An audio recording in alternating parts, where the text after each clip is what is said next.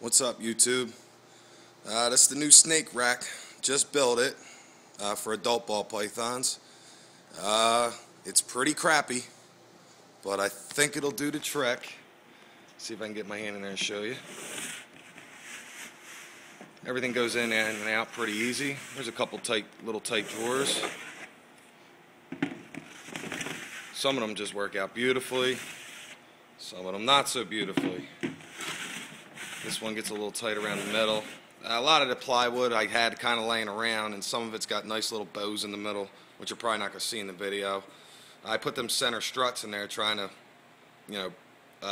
rack it a little bit to make it more not so bowed. But it didn't work out on all of them. But it does work. All the bins go in and out fairly easy. As long as I don't have any problem with the wood expanding too much, I shouldn't have a problem.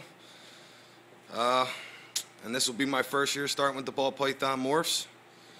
And hopefully I have some luck with it. Thanks. Let me know what you guys think. Bye.